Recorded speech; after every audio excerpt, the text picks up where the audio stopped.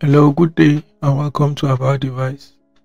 This tutorial on how to automatically download PDFs on Google Chrome and not opening them. So launch Google Chrome. So in order to automatically download PDF, you go to settings. That is this three-dotted line, press, then click on settings. Then the settings window will be open. You click on privacy and security. You scroll down, then click on site settings. So you now scroll down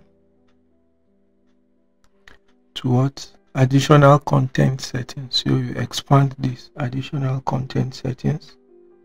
So after expanding, you see PDF document. You open this.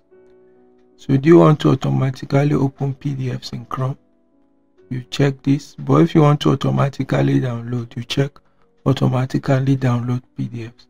So whenever you open a PDF file or click a link to a PDF file, it will automatically download the PDF rather than opening it in Google Chrome. Thanks for watching this tutorial. Please subscribe. Thank you.